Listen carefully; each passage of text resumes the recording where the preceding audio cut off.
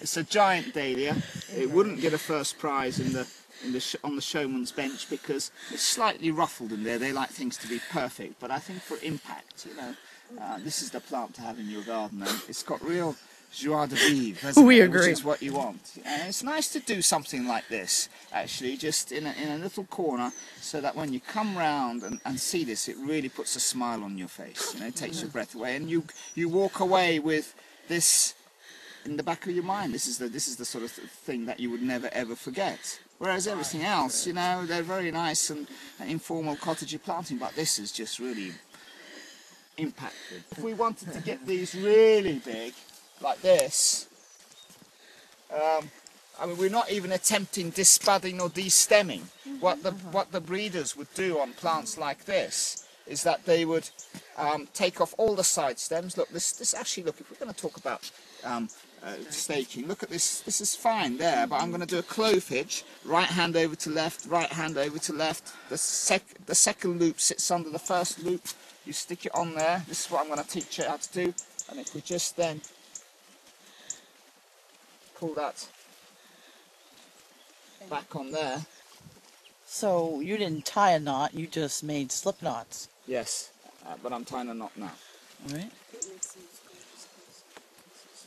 Okay, so there we have it. But look, see, if we wanted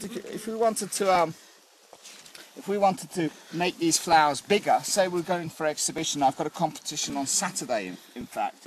I'm sorry you're not here on Saturday because you could have come to the competition with me. What I could have done is that I could have taken a plant like this and taken a shoot like that, and thinking that's going to be my winning flower. So I take off all these side shoots, so all the energy goes into that. So each plant only has 3 blooms rather than having 15 blooms.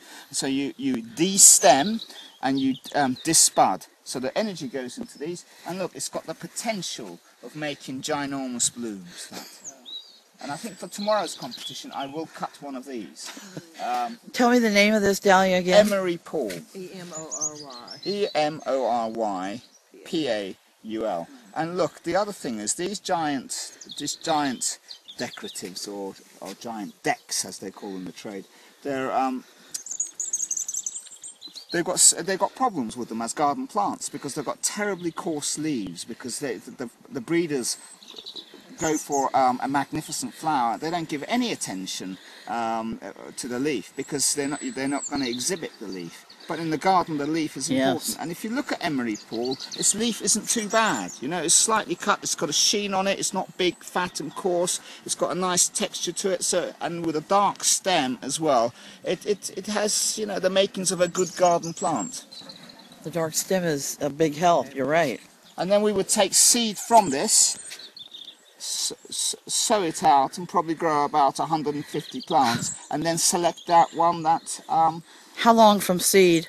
Oh, they flower to blooming? They flower in the first year, but they're not absolutely uniform in the first year, so you wait until the second year. So you'll get rid of 95% of them and keep the 5% that look promising, and build on those. All right.